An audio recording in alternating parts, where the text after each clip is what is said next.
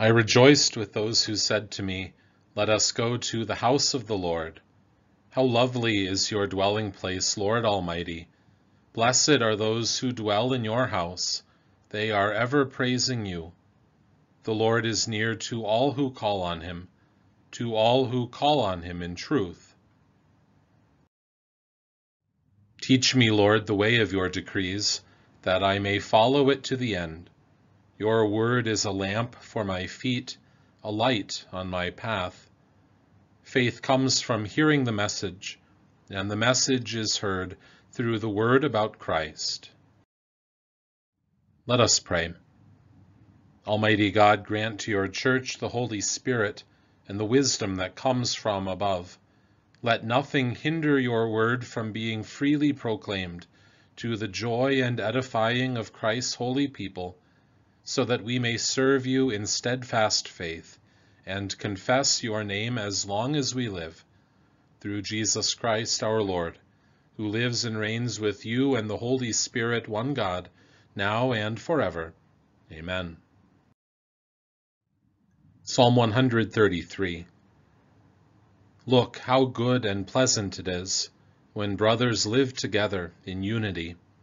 It is like the precious oil poured on the head, running down on the beard of Aaron, running down on the collar of his robes.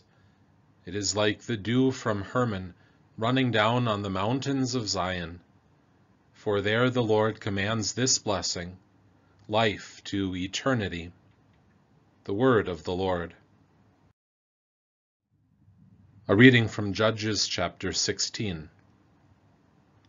Sometime after that, Samson fell in love with a woman from the valley of Sorek, whose name was Delilah. The Sarens of the Philistines approached her and said, "Persuade him to reveal where his great strength comes from, and how we may overpower him, tie him up, and humiliate him. Each of us will give you 1,100 shekels of silver." So Delilah said to Samson, "Please tell me what the source of your great strength is, and how you can be tied up in order to humiliate you." Samson answered her, "If anyone ties me up with 7 new bowstrings that have not yet been dried, I will become weak and be like any other man." So the Sarens of the Philistines brought her 7 new bowstrings that had not yet been dried, and she tied him up with them. She had men hiding in the room, waiting to ambush Samson, and she said to him, "Philistines are upon you, Samson." But he snapped the bowstrings as easily as a flax thread that was scorched when brought near fire. So the source of his strength was not revealed. Then Delilah said to Samson, "Look, you made a fool of me and told me lies. Now please tell me how you can be tied up." Samson answered her, "Actually, if anyone ties me up with new ropes that have never been used for work, I will become weak and be like any other man." So Delilah took new ropes and tied him up with them. Then she said to him, "Philistines are upon you, Samson." There were men hiding in the room waiting to ambush Samson, but he tore the ropes off his arms as if they were thread. Delilah said to Samson, "So far you have made a fool of me and told me lies. Tell me how you may be tied up." So he said to her, "If you weave the 7 locks of my hair into the fabric of a loom and fasten them with a pin, I will be as weak as any other man." After she had waited for him to fall asleep, Delilah took the 7 locks of his hair and wove them in the fabric of a loom. She fastened them with the pin and said to him, "Philistines are upon you, Samson." But Samson woke up from his sleep and pulled out the pin from the loom along with the fabric. She said to him, "How can you say I love you when your heart is not with me? This makes 3 times you have made a fool of me, and you have not told me where your great strength comes from." This was how she tormented him with her words day after day, and nagged him until he was sick to death of it. Finally, he told her everything in his heart. He said to her, A razor has never touched my head, because I have been a Nazirite dedicated to God from the womb of my mother. If I am ever shaved, my strength will desert me, and I will become weak and be like any other man." When Delilah saw that he told her everything in his heart, she sent for the Sarens of the Philistines, saying, "Come back one more time, for he has poured out his heart to me." The Sarens of the Philistines came up to her and brought the silver in their hands. Delilah let Samson fall asleep on her lap. Then she called for a man and shaved off the 7 locks of his head. She began his humiliation because his strength had left him. She said, "Philistines are upon you, Samson." He awoke from his sleep and said, "I will go out as I have time after time, and I will shake myself free." But he did not realize that the Lord had left him. The Philistines seized him, gouged out his eyes, brought him down to Gaza, and restrained him with bronze shackles. He had to grind grain in the prison. But the hair on his head began to grow after it had been shaved.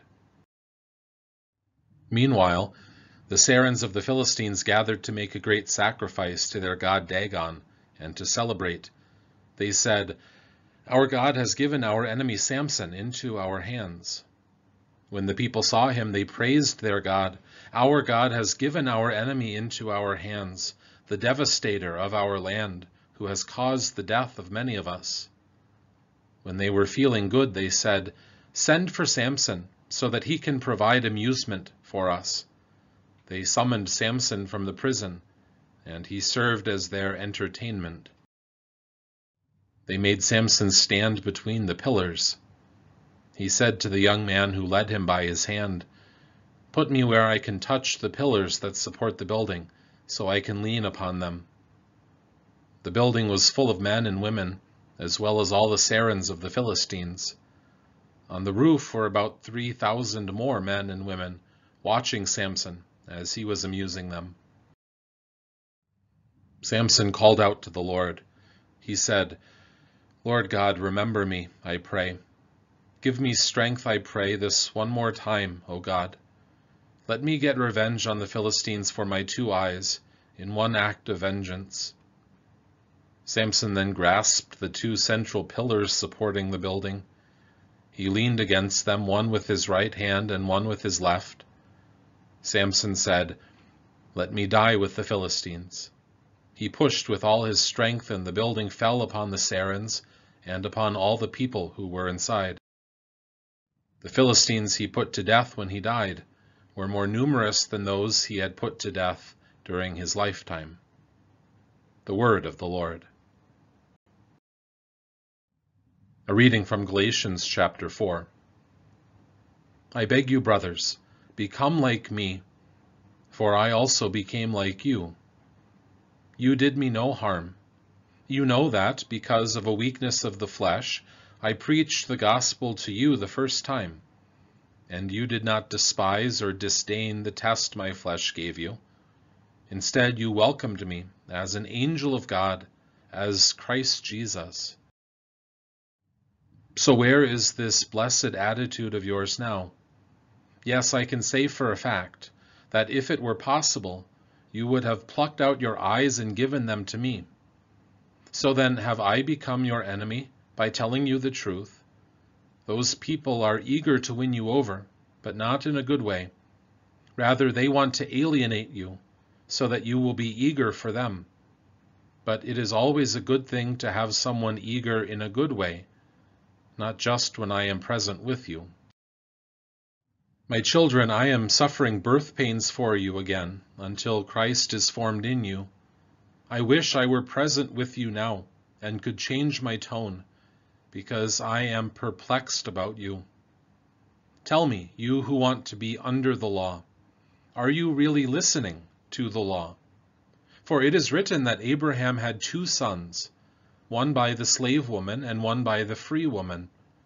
However, the son by the slave woman was born according to the flesh, but the son by the free woman was born through a promise. These things can be used as an illustration. Namely, the women are two covenants. One is from Mount Sinai, bearing children into slavery. This is Hagar.